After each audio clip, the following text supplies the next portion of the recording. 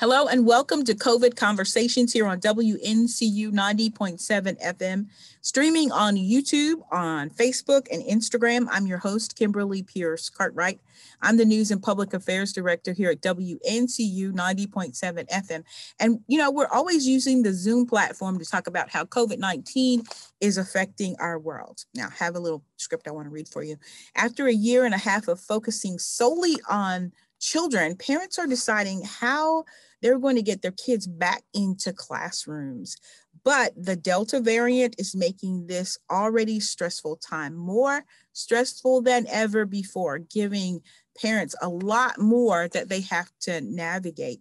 My guest today says the silver lining in going back to school means finally giving parents a chance to focus on themselves, something they likely put on the back burner since the start of the pandemic. Now, what is self-care? And where do parents start in that process? Here to talk to me today about this is Shannon Shern. Now, she is the Director of Lifestyle Intervention, and she is the co-founder of Relish Life. Hello, Shannon, and welcome to COVID Conversations. Hi, thank you so much for having me. Oh, you are so welcome. And when I saw the information about what it is that you do, I was just very curious about how we could do a show about what you do. Yeah. Relish. So I want you to ask you, first of all, about self-care.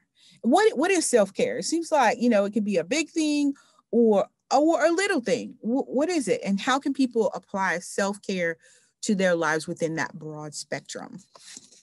I think you touched on two things actually there with that question. There's self-care can kind of come up as this eye-rolling topic where it's like, yeah, of course I need self-care, but like, how am I going to do that? Right. So what you can think of it as two parts, right? So in one way, there is no one thing that is self-care. It is just how you speak to yourself, how you lead your life, how you allow yourself to move through life and enjoy all the good stuff amidst the chaos, right?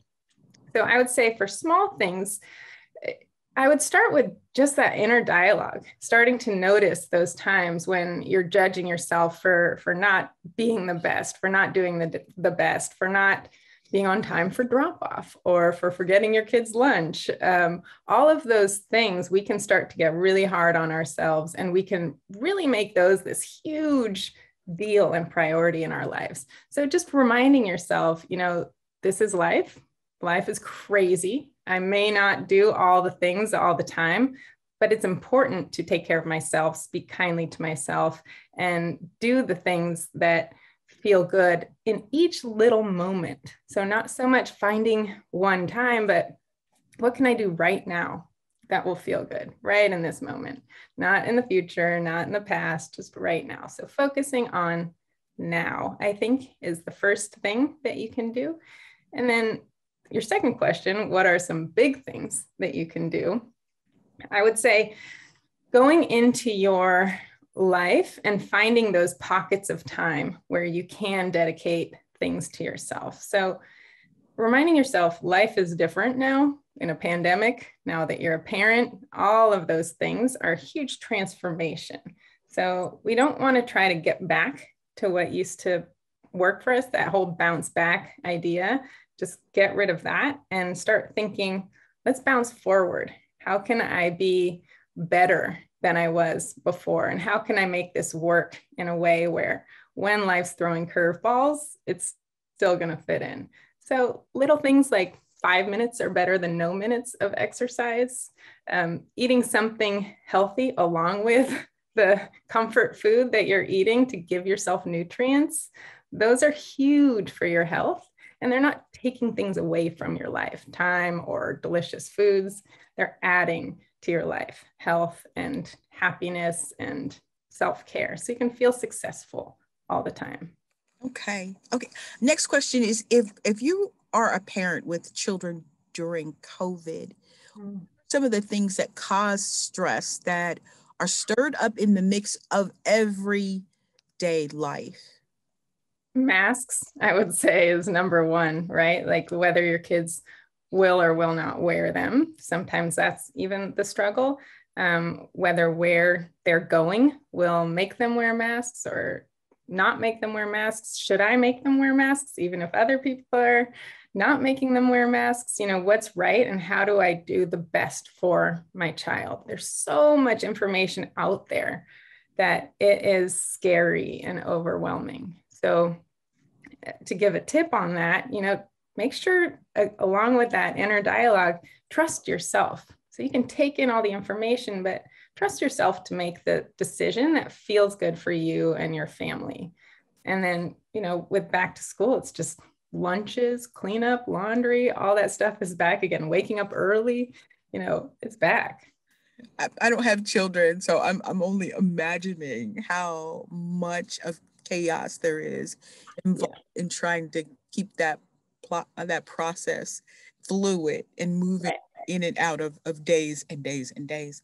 So what is one of the biggest results of stress during COVID-19? So we are all in this state of post-traumatic stress right now.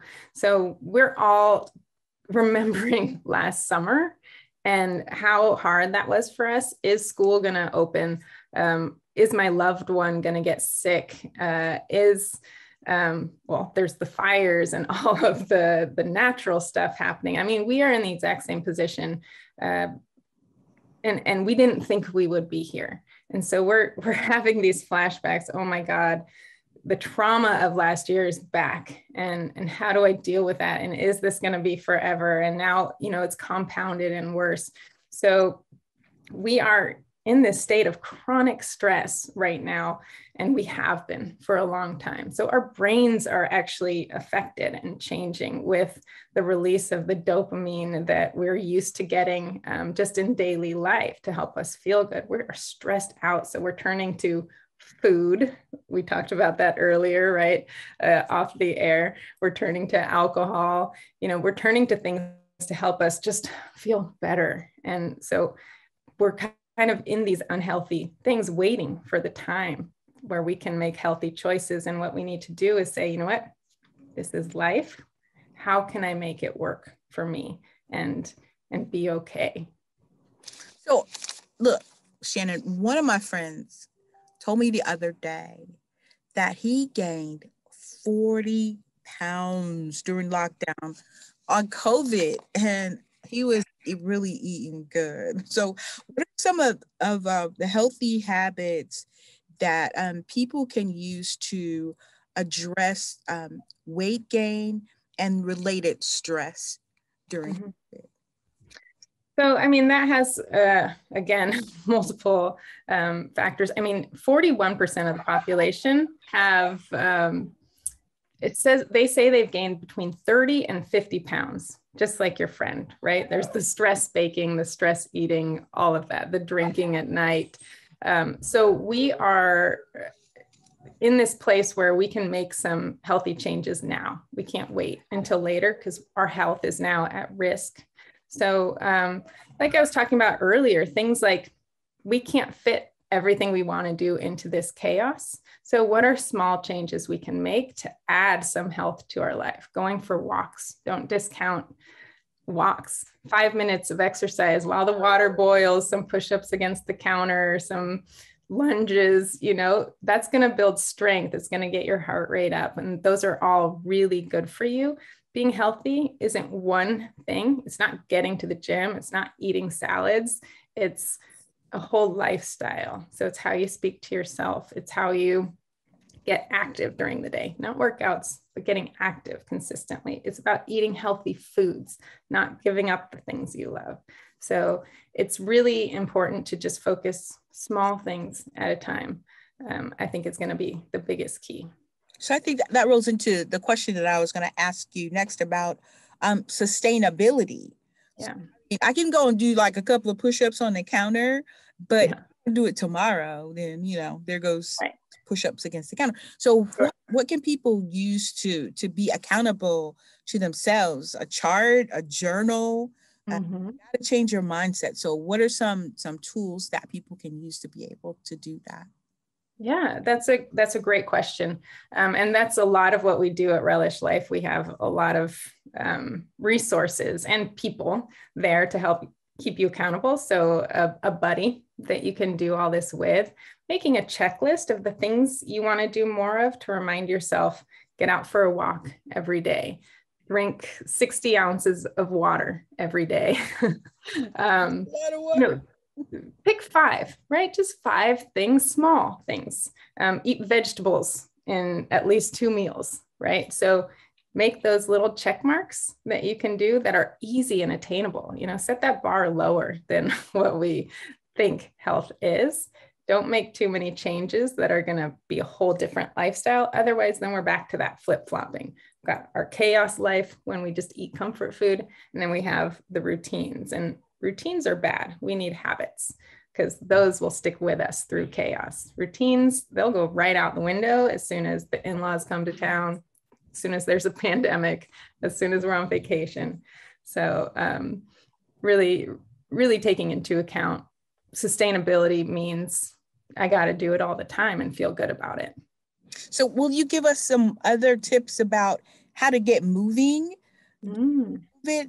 People are moving around a little bit more. We use our masks. We go out to the grocery store.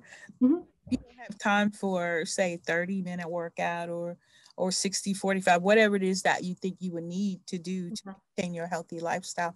Some tips just to try to get some more work in. Yeah. Again, every day, if you just do 10 minutes a day, that's going to be a whole lot better than the occasional 30 minutes or even the occasional 5 minutes, right, against the counter. So doing it daily, and whatever that means is working for you. So you can park farther away from the grocery store, and that gives you maybe an extra 5-minute walk, and add that to parking farther away from school pickup, and that adds another 5 minutes. So how can I get in 20 minutes, even if it's not all at once? Maybe there's 5 minutes before my next phone call, so I'll walk around the block and get back here, or take your call as you're walking around the block. All of those things, the more you start to think about it and be mindful, what can I do right now? The more you'll find those little pockets of time where you can feel good about the choices that you can make. So I know that you've had your own personal stressors when you were working on your own weight struggles. And then I read in the information that you sent me that you can have treats, like when you're trying to lose weight. And yes, it just seemed really extravagant to me that you suggested that we have treats like wine and chocolate while we're trying to get through all of these stressors and lose weight and have a better sustainable health life. Right. I just thought it was just super overindulgent. Help me. Oh, it's wonderful. So as soon as you can get that balance, like you're in a healthy lifestyle. And it's really about using those things that you love and you don't want to take away from your life. Being healthy isn't taking away sugar and alcohol and time from your life. It's about adding to your life. So I love to make this naughty and nice list. So we've got the things that I love to do that I know are not super healthy. And then I've got the things that I love to do that I know I should be doing. And I kind of like them. So that's probably workouts, drinking water, those things you forget to do consistently. So on one list, you've got maybe some wine at night. Take something off of the nice list where you say, okay, I can have that glass of wine if I get in a workout today.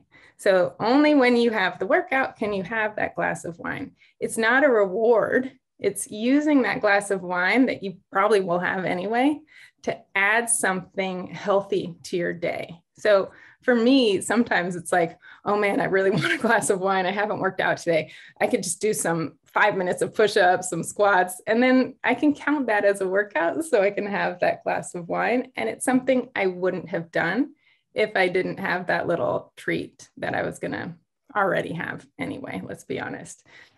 Same thing for chocolate. If I get vegetables into my meal, I can have a square of chocolate after that meal. If I don't, no chocolate. So it's finding those ways to add health because of the things that you love instead of giving up the things that you love. Okay, we're running a little bit low on time. So Sure. would you give information about what you do at Relish and maybe, offer a way for people to get more information? Yeah, at Relish, we are so excited to have started this. It's just my passion project for the last 10 years, and I'm so excited right now to really bring it to the world. And what we do is we solve the root cause of the weight gain and that need for food and not getting active, all of those things that keep us from being healthy. We solve that by addressing what's happening in our mindset. We look at those things as everybody knows that they should eat more vegetables and go for walks and work out, right? You're just not doing it. So when you work with us, we have counselors and therapists. We have medications that help with depression, anxiety, and even that addictive center that needs that dopamine from the foods. We have a personal health coach that meets with you once a week to help make sure that you're feeling good and staying on track. We have doctors to make sure that you're feeling good if you're on the medications. So we've got a whole team to support you in this transformation from wanting to bounce back to learning how to bounce forward and enjoy, not the pandemic, you can't enjoy it, but enjoy life amidst the chaos. So for additional information? Oh yeah, www.relish.life. No .com after that, just relish.life. And there's tons of info there. Okay, you've given us some really good things to think about today, Shannon. Thank you so much for being with us. Thank you. You're welcome. And we've been talking to Shannon Shern, Director of Lifestyle Intervention and co-founder of Relish Life. Again, thank you so much. And thank you so much, audience, for watching us via YouTube, on Facebook and Instagram, as well as listening to us on WNCU 90.7 FM. We want you to follow us and subscribe to our pages to see more of our archived shows. I'm Kimberley Pierce Cartwright. You've been listening to Conversations here on WNCU 90.7 FM.